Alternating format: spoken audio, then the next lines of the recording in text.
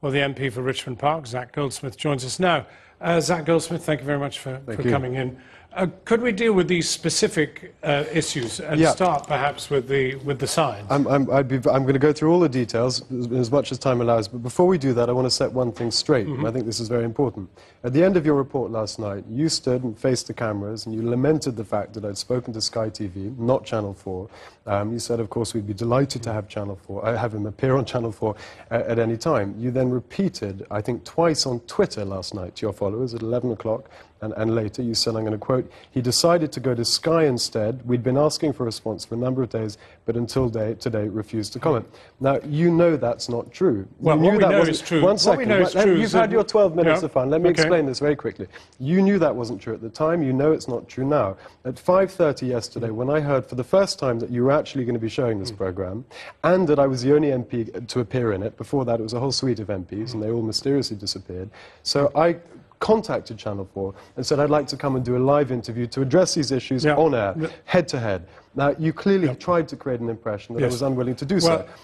You've talked about this, and people can read your site about it. But we did ask for you last Friday. Last Friday, a week ago. I'll explain that. A week ago, we've had no answer until now. But you're here now. We're not going to brush this aside. This whole programme is meant to be about integrity. Well, let the viewer decide. They can look at your blog site and look it up. But we requested you to answer questions last Friday. You remained effectively silent I'm going to have my say on this issue. yesterday. I won't talk about the specifics until I make this point across. Okay, at 5:30, I was told by this programme you would not have me on to discuss this. No, this is not true at all. That is a complete travesty of the truth. I have an email You requested to do an interview with our reporter, Kathy Newman, who was working on another story. That's absolutely not true. I've got the emails here. Okay. All right, at 5:30, I asked to do a live interview. Sorry. Well, I'm now going to put these points to you. If you choose not to answer them, that's your affair. I want to ask you how it is that you were able to put out these posters which had your name, your face, and then charge them to local election expenses. How was that? When I was told I couldn't do a live interview, I was told instead to submit a written statement. So I sent this statement. I offered at 5:30 today to do a live interview addressing the issues raised in this item. I'm afraid to be but was told by Channel 4 that this was not possible. You know perfectly well we've been asking you for a week,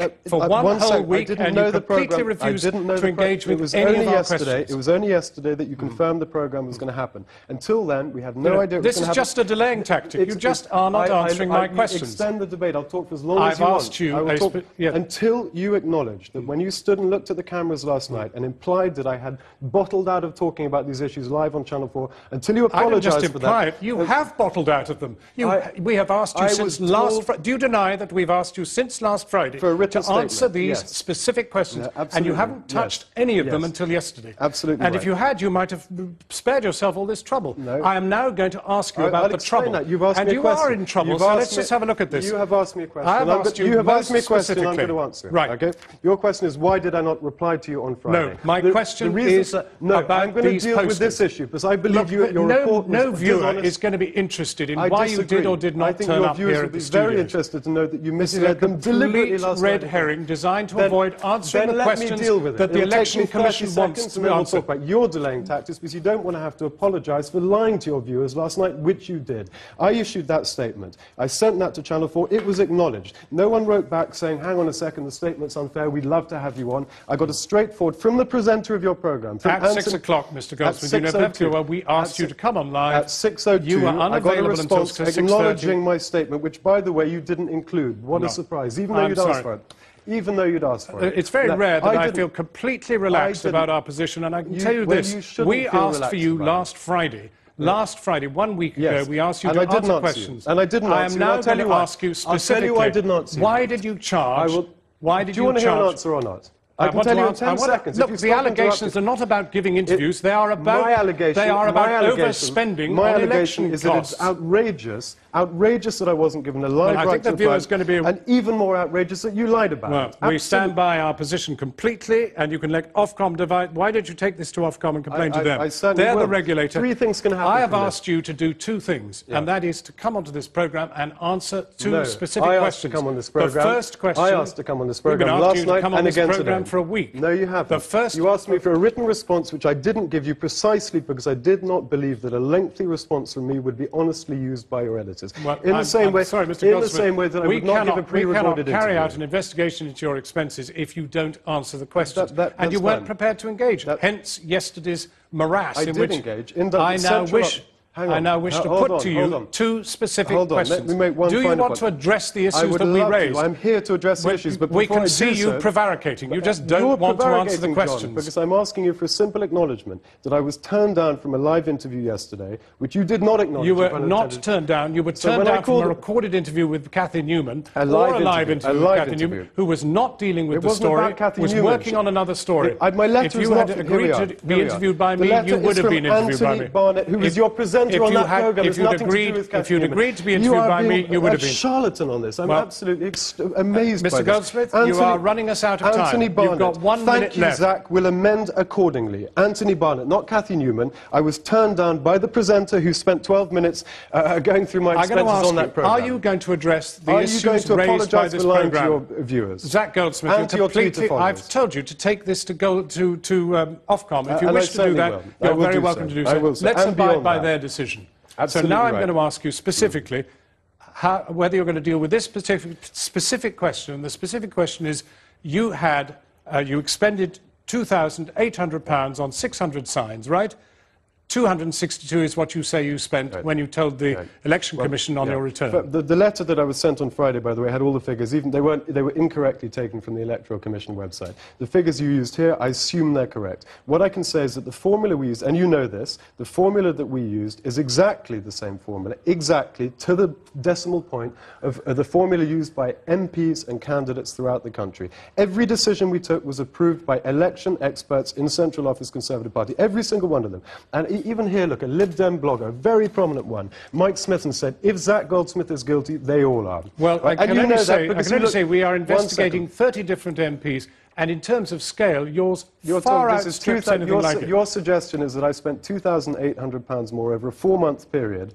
No, we're dealing with a 23-day period building up, which is the legal period that we're dealing with. 23-day period. And I've seen the letters you sent, and I've seen the letters you sent to other MPs, just tell me this. Why is a poster which has your face and your name on then paid for by local councillors who are fighting the council elections? Before having the posters designed, which were centrally designed, we checked. We didn't want to have to do 2 posters, local election and national elections, because people aren't going to have 2 posters in their garden. We wanted 1 poster for both campaigns. And we checked... But your poster doesn't even refer to the council elections. It says Vote Conservative. It was local election campaign. Vote Zac Goldsmith. It has my name, my picture, and Vote Conservative. And you're telling us that is about a local campaign. I'm telling you that is absolutely standard across the country. This was David Cameron's election in which new politics were going to be in play. Absolutely standard. Is this new politics? I'd love to see a new journalism. OK, let's deal with the jackets. No, let's continue dealing with the posters, if you will. You've said this was all cleared by the Election Commission. You're perfectly happy about it. Cleared by every step of the way. Let's go on to the jackets. Let's go on to the jackets. They cost £2,168, but you only said you paid £170. No, that's not what we said. You spent £170. We spent £170. Right, £170. £170 on the stickers that you can see on the back. What about the jackets? I'm telling you, we didn't have the jackets customised, as your presenter said. We stuck stickers on themselves. They had Vote Conservative on the pockets. 1 second. The generic, not Zac Goldsmith campaigns. We stuck the stickers on the back to personalise them, to customise them. But you made the jackets. You had them made. 1 second. We didn't have them made. We bought them. They're off the shelf. Look at them. But you paid for them. 1 second. These jackets will be used in the local elections, the GL elections, the Boris elections, my next election, if I contest another election, elections after that. These are generic property of the association. But you paid £2,166 hang on a second. Again, if you were to look at the details of 650 MPs in this country, or at least those who use jackets or T-shirts or whatever it is, you will find exactly the same thing. The fact that you have zeroed in on this campaign is a reflection on your agenda, the receipt that we have seen has both jackets and stickers on the same bill. This was a job lot of jackets and stickers. We registered the cost of the stickers, not the jacket. Those jackets were bought for the 23-day period. We registered the cost of the stickers. You did not register the cost of the jackets. Because those are the things that were relevant for the election campaign. No, the jackets were deployed in the campaign. You are exploiting the fact that the laws are incredibly complicated to create a smoke and mirror story. If you were to come to my office and I bought you a cup of tea during the election campaign, fine. If you said, actually, I live in Sheen, I would then have to register that cup of tea. I have another office, my own office, off Richmond Green. I had to close that office down during the election campaign. If I hadn't, I would have had to register the entire use, whether or not I'd used it.